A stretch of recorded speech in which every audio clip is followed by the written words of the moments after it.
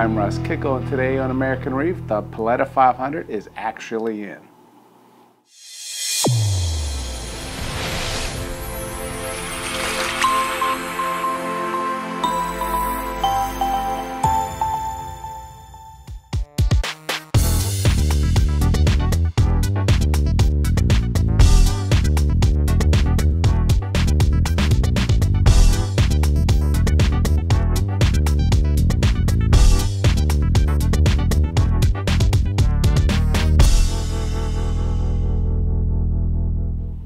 So let me define actually in.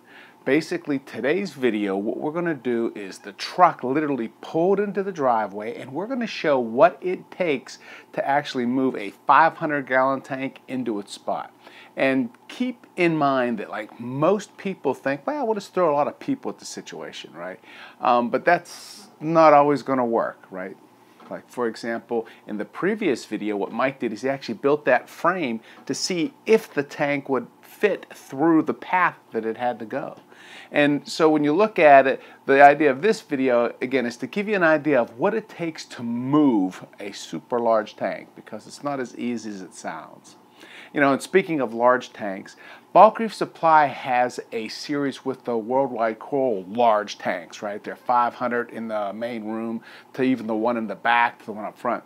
And what happens is this series of videos I recommend highly for the new hobbyist, because what they do is they put together a recipe of not only what Worldwide Corals and how they are successful, but basically Ryan will give his take and summary on the different kinds of tanks, right, and the recipes there.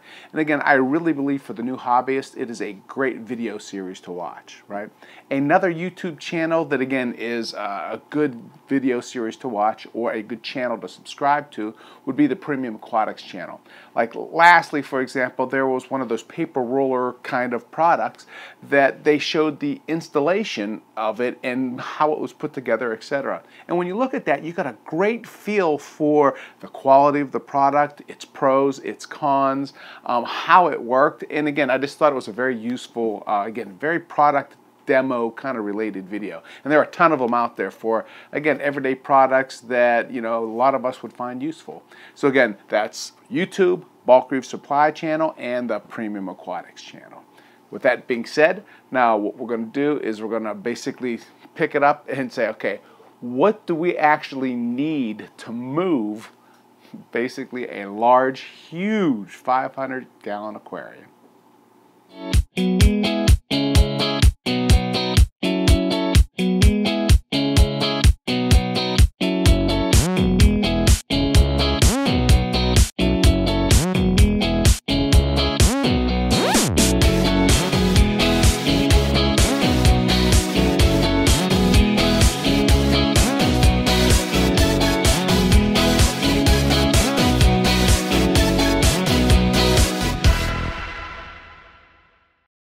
So besides a well thought out plan, one of the first and most important things you're going to want, right, are many sets of strong hands and backs. I mean, in Mike's case, for example, he had 8 grown adult males.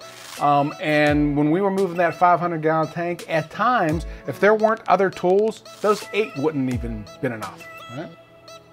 The second thing, you know, at least one of these hydraulic scissor lift tables. Again, you know, first of all, this assumes that you'll have a finished smooth surface for those wheels to roll on, right, to actually use this thing.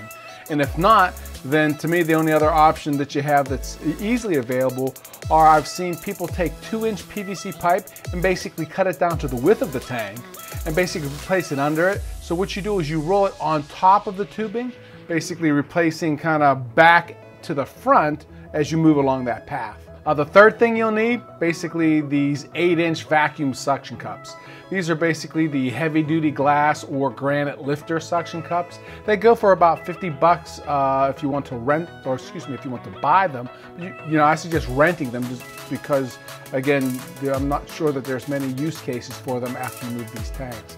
And again, as you can see here, without those suction cups, it would virtually be impossible for all those hands to kind of fit around and grab or even slide these aquariums. Another thing you'll need is some sheets of plywood. 1/2 inch or 3/4 will work fine, as well as some insulation board. Again, as you'll see in the video, it's great to use it as a temporary resting place so you can kind of maneuver the tank into position, you know, without actually twisting it so it would loosen the seams, etc. And then lastly, basically a 4-wheel dolly so that you can kind of put it on to move it, you know, in and out as the need requires. And then from there, basically in Mike's case, that was pretty much everything that he needed.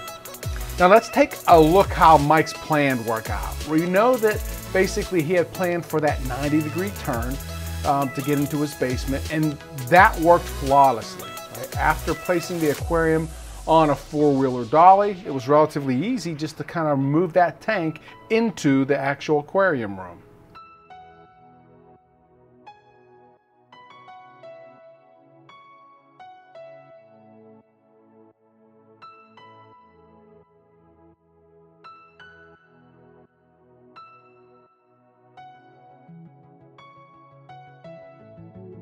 So after the actual tank was in the room, the idea was to take it off the 4-wheeler and then from there bring the stand into the room and then muscle the tank onto that stand.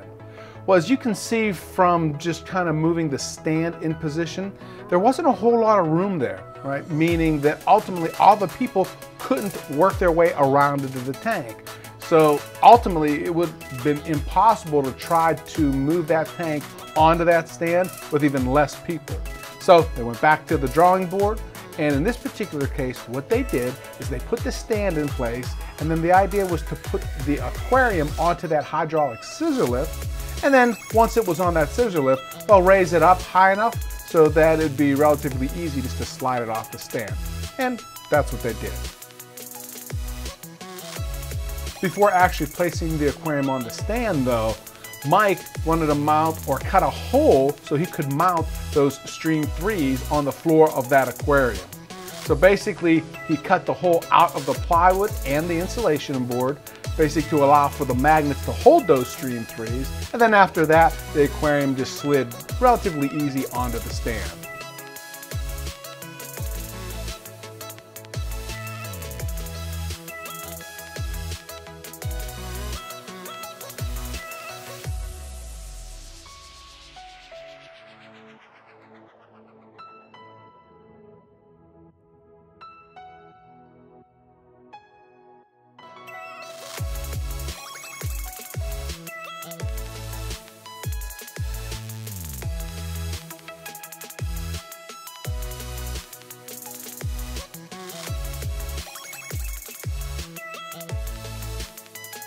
So with the tank in place, the only thing left to do was actually install that exterior overflow. And what they did to do that was they took some clamps and 2x4s and they created a ledge for the overflow to actually rest along the tank. After that, they put a bead of silicone all along the edge of the glass. Then they took it into the tank, and after they actually hung it on that tank, what they did is they put another bead of silicone on the, we'll call it exterior, where the overflow actually met the glass tank itself. And then from there, they just let it set up for 48 hours before taking the clamps off.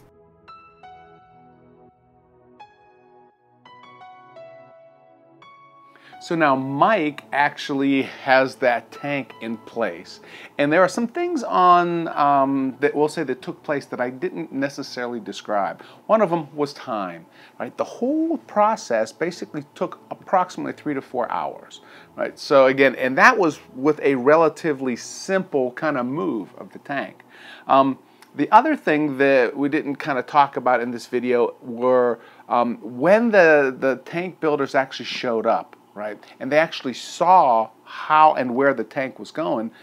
There was kind of that deer in the headlights look, right? That like look that was, that's not exactly how we thought this was going to go, right? And what that meant was basically he said it was a straight shot in from the driveway to the fish tank room, or to the fish room. And in reality, what they thought, it was a straight, literally no steps, right, and a straight path. But what Mike meant was it was all one level, no steps to go down. And so that like 90-degree turn, the size of the fish tank, that kind of caused a little bit of pause at the beginning. So they had to spend probably 45 minutes to an hour just kind of replanning how they were going to do things. Right? So again, another words of advice kind of thing or lessons learned from here is, like in this particular case, the tank builder was from Florida and Mike's in Pennsylvania. So, you know, that distance, we'll say, that was the first time they actually met or actually kind of seen kind of the situation. So I'd say that if you are going to, again, have a custom tank and it's being built, make sure if they can't get on site that you take your video camera and literally walk through the path, right, of how that tank, you envision that tank going, and basically send that to the builder itself, because that'll help greatly in kind of reducing some of those unplans. Another thing that is unplanned that kind of leads the way for the next show is once Mike got this tank in the room, you know, he had a big, or has a big project in getting everything from his existing tank over to his new tank. But then he wants to eliminate the old tank and then replace it with a large kind of, we'll say, filtration system where the existing tank is setting up. And when you look at it, getting that existing tank out of there is an issue, meaning you kind of assume that that tank could come out, but with everything in there, again, there's issues trying to get that out. And so Mike, as usual, came up with a creative way of basically getting that tank out and then building a temporary filtration system, allowing most of that kind of, we'll say, next step to take place. And that's what we'll show on the next video. And until then, what I'll do is I'll give you a little preview as to kind of, you know, what the tank looks like in that temporary state, and you'll see what's coming up on the next video. And remember, if you're looking for what I consider one of the best fish foods on the planet, check out Americanreef, hpd.com, or you can go to Americanreef.com, click the store button, and you can get it there. Again, my name is Russ Kickle. Thanks for watching this episode of American Reef, and stay tuned for more of this.